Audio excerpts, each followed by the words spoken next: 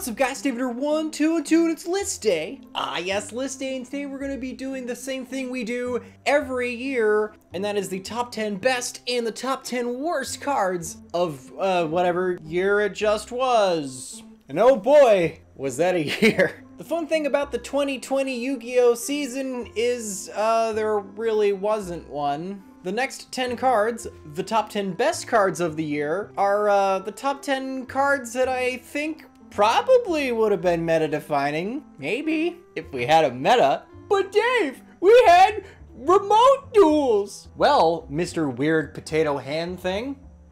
Wait a sec. Angry commenter. But Dave, we had remote duels! Those don't count and you know it, you stupid potato. Fuck you! I'm doing this from now on. So the next 10 cards are the cards that I would assume would have been good had we actually been able to play real Yu-Gi-Oh! So without further ado, the top 10 cards of 2020, question mark. Number 10, Forbidden Droplet. Forbidden Droplet is one hell of a quick play spell card. Forbidden donut. Send any amount of cards from your hand or your field to the graveyard. Choose that many effect monsters your opponent controls. Until the end of the turn, their attacks are cut in half and their effects are negated. Oh man, it's like the world's worst Dark Ruler no more. but there is a fun factor to it. In response to this card's activation, your opponent cannot use cards that are the same type as the cards you sent to activate it. Spell, trap, and monster. So if you send a little bit of everything, your opponent just pretty much has to watch you do this. They can't even judgment it. Not only that, but by not just simply negating their effects, but having their attack power, we can actually like dual links up in this bitch, Wall of Disruption, and then just crash all your stuff into their weak monsters and hit up from quite a bit of damage, frankly. Especially because like you can do this during an end phase and things like that. So there's like tons of weird things you can do simply because it's a quick play spell card means you can really probably cheese your opponent pretty good. Plus, this thing is searchable. Well, I mean, kinda. In the right deck. But Dave, anyone can play that stupid Fallen Maiden thing. No, they wouldn't, you... I'm gonna have way too much fun with this for the rest of the video. Number 9! Triple T, baby! Triple Tactics Talent's just one hell of a card because it's actually 3 cards. Nice. All of which are like banned. If your opponent activated a monster effect during your main phase 1, activate one of these following effects. Draw 2 cards. Take control of one of your opponent's monsters. Until the end of the turn, look at your opponent's hand, choose 1 card from it, and shuffle it into their deck. So we've got like Pot of Greed, Change of Heart, and Sentry, all of which are banned spell cards. Wow, Dave, how could they possibly release a card so broken? Well, it's because it relies on your opponent to do a thing, so that's a pretty solid way of balancing a card, at least in theory. But Dave, hand traps are the plague among my hero deck! But, so now you can punish your opponent for ashing your Rhoda by, absolutely raffle stomping them with Pot of Greed instead. So, you know what? It's not that bad. Granted, your opponent had to do something to you in the first place, and if once they see you playing triple tactical titties, they're just gonna not do anything during your main phase in games 2 and 3 if they can absolutely avoid it. But hey, in that game 1, you're gonna cheese a victory just because you get a good +2 or you steal a boss monster and link it away or whatever the hell you're gonna do with it. Number 8, Lightning Storm. If you control no face-up cards, activate one of these following effects. Damn, these spell cards are all versatile. It's almost like that's good. Destroy all attack position monsters your opponent controls. Destroy all spell and traps your opponent controls. Wow. We have both Regeki and Harpy's Feather Duster legal in this format. And do you know why? Because we have Lightning Storm in this format. But Dave, Regeki and Harpy's Feather Duster don't have any kind of restrictions.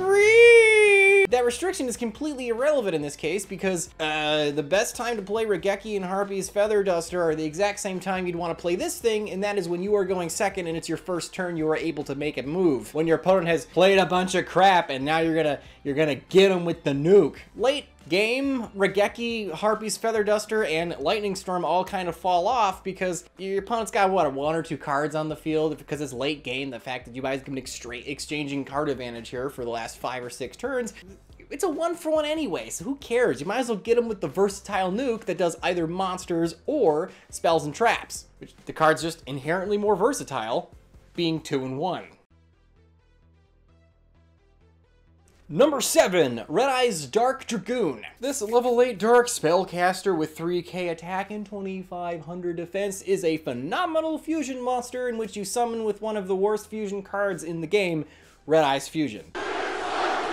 It's incredibly disrespectful. Or at least you would if you weren't cheesing it out with Verte Anaconda. Oh, Protoplants, stop it, man. Stop breaking the rules. Come on, man. What makes this fusion card worth summoning with one of the dumbest fusion cards we have in the game and running 2 vanilla bricks in your deck, Dark Magician and Red Eye's Black Dragon? Well, it's got every effect in the world, so let's get started. Cannot be destroyed by card effects. Period. Neither player can target this card with card effects. just in case the first one doesn't stick. During your main phase, you can destroy one monster your opponent controls, and then inflict effect damage to them equal to that monster's original attack power. You can use this effect up to the number of times normal monsters were used as its fusion materials. In most cases, you are summoning it with Red Eye's Black Dragon and Dark Magician, so that's 2 free pops. And presumably, a bunch of burn damage. Okay. It could stop there, and the card would be busted. Let's continue. Once per turn, when a card or effect would be activated, you can discard 1 card, and if you do, negate that activation. Destroy that card. And if you do that, this card gains 1000 attack power. Ew, that's permanent. But Dave, you can kaiju it! Yeah, that's about the only way you're getting it off the board, so good luck opening, you know, your side deck game 1. The fact that it's got a negate, as well as a bunch of inherent protection, it gets really huge, and then when you manage to not kill it on your turn, it starts obliterating your board. Oh! The card's absolutely fantastic, and being at 3 is obnoxious. 1 would be okay. Outing 1 is a doable task for most decks. Outing 3 is stupid. Number 6, Eldritch the Golden Lord. Ah, yes. Our great golden king of the north, Eldritch the Golden Lord, or what he likes to be called now that he's actually been printed in maximum gold, Eldritch the even goldener lord. Is a level 10 light zombie. Fun typing there. 25-28 attack defense spread. Not bad. You can send this card and 1 spell or trap from your hand to the graveyard to destroy 1 card on the field. Wow, a zombie that puts itself in the graveyard. That doesn't seem problematic. If this card's in your graveyard, oh, what do you know? You can send 1 spell or trap you control to the graveyard, add this card back to your hand, then you can special summon a zombie from your hand.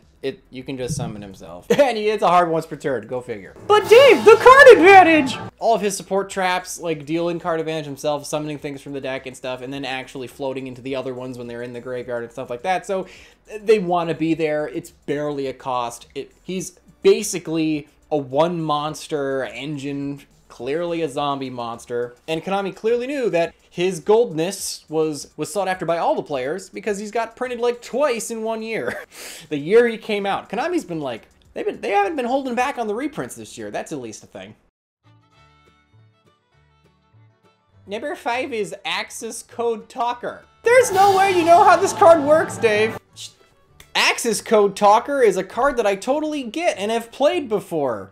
It is a Link 4 Dark Cyber monster with the top left, bottom, and right arrows. In 2300 attack. That's not great. Made of 2+ effect monsters. It's generic and pretty good. The power cross is pretty solid arrows. But what do? Your opponent cannot activate cards or effects in response to this card's activation. Period. Ooh, what? That's some nasty blanket protection. If this card was Link summoned, you can target 1 Link monster in your graveyard that was used as material to make this card. This card gains attack equal to that monster's Link rating times 1000. Wow. So even a Link 2 boosts this thing over 4K. That's why he starts off kind of low for a Link 4. Because he's never going to be that low. You're not making him with 4 monsters. You are clearly Link climbing into this thing for big number with a Link 3. Because it's 2+. Cheeky. Lucky guess! Also, he has an ignition effect that allows you to banish one link monster from your field or graveyard to destroy one card your opponent controls. But for the rest of the turn, you can't banish any more monsters that have the same attribute as the thing you paid cost with. Alright, methinks that's probably an attempt to balance the effect. I couldn't see why a Cyber's deck would want to be restricted in what they can banish, because they're a Link Climby deck. I could assume, at least, that they're banishing things to summon other things to... You don't know how Cybers work, do you? Go on, Dave. Tell them how to play salads. Shut up! Balancing aside, an ignition effect to destroy one card in the field is still a solid effect in Yu-Gi-Oh!, especially when your opponent can't really respond to it. And the fact this thing gets absolutely huge means, you're probably just gonna pop something and then ram into your opponent's life points, probably for game if you have any kind of real board. So yeah, this thing is definitely a great way to push for the old game-arenos. See? I can read. Number 4. Oh, it's an Xyz monster.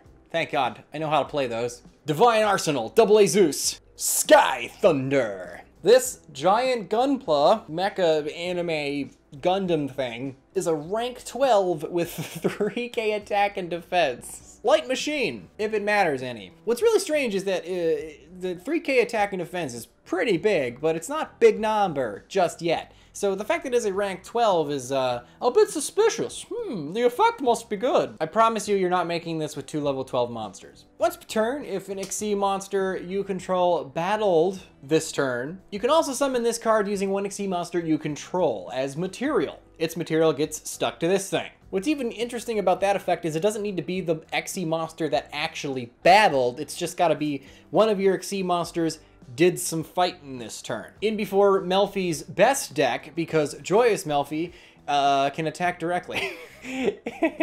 Imagine the look on your opponent's face when your little cute rabbits transform into a giant death machine. His biggest downside is you can only do this obviously during your main phase 2, so you can't put his 3k body to good use, at least this turn. But the fact that it has a particularly easy summoning condition means it's, hey, you can at least turn your small rank 2s into a big boy for, frankly, a pretty easy condition. But I feel like we're missing something here. What is it? Quick effect. Do you hear it? Casual Yu-Gi-Oh! Player potato hand man. I don't have any ears. It's a quick effect. I have a feeling about this. Detach 2 materials from this card, send all other cards on the field to the graveyard. That doesn't target, that doesn't destroy. Yeah, last time I checked, quick effect Dark Hole is a pretty solid thing on a particularly easily summonable monster that most decks could probably run. Oh, but, okay, Dave, you're probably not gonna, you're only gonna get one use out of him, right? Well, I mean, maybe. Once per turn, if another card you control is destroyed by battle or by your opponent's card effect, you can attach one card from your hand, deck, or extra deck to this card. That is a really, really, really strange ability. It allows you, obviously, to refill its material, so hopefully you can use its effect more than once. But the fact that it attaches directly from your deck or your extra deck means that you can actually cheese out weird things like Arclight from your extra deck, or something from your main deck that has some sort of graveyard ability that you're gonna stick under this thing, and when this thing eventually is removed from the field, if your opponent hasn't just lost already, you're gonna get some sort of floating effect. I really like grabbing Arclight out of your extra deck and sticking it under this thing for later so that you can get the search off if you're like playing rituals or something. I think that's really fun. Let you mitigate some advantage. Kind of neat. Overall, this is just a fantastic card. I don't think it's broken, I just think it's really well designed and very powerful. I like it. Number 3, it's Green Snake. Oh, see, you thought I was just gonna mention Dragoon and nah, this thing's stupid. But my Petaplants! Yeah, it seems like if you have a card that allows you to cheat, it's really good in this game. Go figure. Link 2 effect monsters, really? They're not even trying. You can target one face-up monster in the field, it becomes a dark this turn. Oh, wow, that's so I'm kidding. I bet you forgot it even did that. Idiot. You could pay 2,000 life points to send one fusion or polymerization, normal, or quick play spell card from your deck to the graveyard. This card's effect becomes that card's effect when that card would be activated. Also, you cannot special summon for the rest of the turns after this thingies. You can only use its effect once per turn. Okay, I actually read that in my head differently than it actually says. By letter of the card, you can pay 2,000 life points, send one fusion or polymerization normal or quick play spell card from your deck to the graveyard, semicolon, that's your cost. This effect becomes that spell's effect when that card is activated. In recording this video, I reread the card and I was like, wait, what? I think it's missing the word when that card would be activated, because what it's trying to tell you is this thing's effect becomes the effect of the fusion you spell that you sent to the graveyard.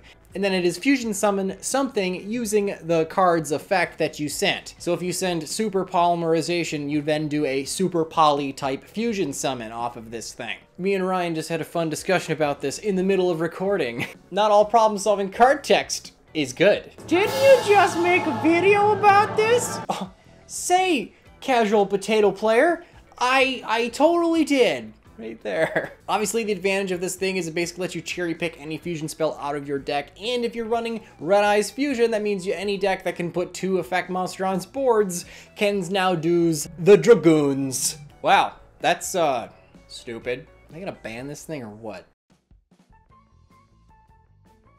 Number 2, Link Cross. Here we go. At least this thing got hit because, you know, broken cards probably should be. This Link 1 monster is made of 1 Link 2 or higher Link monster. Ooh, that's a weird summoning condition. And it's only got a down arrow.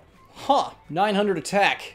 Devastating blow. If this card is Link summoned, you can activate this effect. Special summon 2 Link tokens. Level 1, 0, Light Cybers. Up to the Link rating of the monster you use to make this thing. Most of the time you're making this with a Link 2 or 3, so you're getting 2 or 3 tokens. Also, you can't use Link tokens for a Link summon, ironically, at least for the rest of the turn. So next turn, if your tokens survive, you can Link a summon all you want. Or if you summon this during your opponent's turn somehow, you'll be good, kind of a la Scapegoat. That's not how people are using it though. No, people are using those things to go into like arc lights and that metal marcher guy, and they're just, you know, turning them into something that they can continue Link climbing with, as, you know, as you do. Telling a Yu-Gi-Oh player, hey, you can't use all that free advantage for one particular extra deck summon is just going to make them say, how can I absolutely do an end run around that? Not, okay, I guess I won't. If it can be broke, it shall be. Give yourself a recurring tuner and you can synchro summon a bunch of stupid stuff and it's basically free. No offense, but I think it's kind of gross. It also lets you mitigate some advantage that you lost by literally reducing your Link rating to make the thing. Nice. Nice. It's just a stupid combo extender. And Halki Fried Brax, Needle Fiber. That's not its name anymore. Well, I can't pronounce its real name because it's a made-up freaking word. It combos real well with Needle Fiber, because the idea is that you probably made Helga for Brax with a tuner, and that tuner is going to recur itself from the grave and do shit with the tokens. Broken, choken. See, I know how to wombo combo. Pfft, don't believe those goblins that Ryan sent. Tell me, Dave only knows how to play Fossil Dyna Moon Mirror Shield Turbo. That's not true. I play Tiny Turtle Turbo. It's entirely a different strategy. Alright, we have honorable mentions, but no dishonorable mentions, because the dishonorable mentions would go on the next list. So, what's our honorable mention? Magician's Souls. Magician's Souls is a good card. Not Magician's Soul, it's Magician's Soul. Plural. Possessive. Fancy. What? You can send up to 2 spell or trap cards from your hand or field to the graveyard to draw that many cards. You're not gonna do that. Does anyone even use that effect? I do! On your own eternal soul. No, we actually care about the other effect, really. If this card is in your hand, you can send 1 level 6 or higher spellcaster monster from your deck to the graveyard, special summon this card. Or, I guess you could use the other effect, is that you can, instead of summoning this card, you could summon a Dark Magician or Dark Magician Girl from your graveyard and put this thing in your graveyard. Would you believe I forgot it did that? The card really should say, you could send 1 Spiral Master Plan from your deck to the graveyard to combo off. But my Dark Magicians! Spirals use your card better. I don't know why I would do that. I know what's been in this thing's mouth. The fact that this lets you dump any level 6 or higher spellcaster monster was probably a drastic oversight by Konami. I guess they were like, you know what, the Dark Magician's like kind of not a real archetype, kind of. So in order to try to accommodate the fact that half of Dark Magician's retrains and shit are all named God knows what, oh, we'll just make this super generic. No, stop it. I guess because you can't say once per turn you could send a card that vaguely looks like Dark Magician from your deck to the graveyard. Although I would love to see that ruling nightmare. Thank you so much, guys, for watching the video. If you guys want to help support the channel, check out my links down in the description below. I've got links to the Discord, Facebook, and Patreon if you want to get in touch with me, help with the lists, things like that. Or if you want to save some money, you can head over to MetaMat's website, use my code TROLLMeta at checkout. You can save 10% off a custom cloth playmat like one of these bad boys. Or if you want to waste your money on expensive cardboard, use my TCG player link in the description below and put off your financial obligations. Alright, are you guys ready for the #1 card on 2020? It's Halka-Fabrax. This Link 2 monster with arrows is made of 2 monsters, including a tuner. I wonder what tuners you'd use for this thing. At least you would if this card didn't get them all banned. If this card is Link summoned, you can special summon 1 level 3 or lower tuner monster from your hand or deck in defense position. It just replaces the tuner you made it with. That is so good. But it can't activate its effects this turn. You don't care. During your opponent's main phase or battle phase quick effect, you can banish this card you control to special summon a synchro monster from your extra deck to the field. This is treated as a synchro summon. The synchro summon monster needs to be a synchro tuner monster. That's a restriction, I guess. I guess you're making, what, Wonder Magician or that Locust thing or whatever.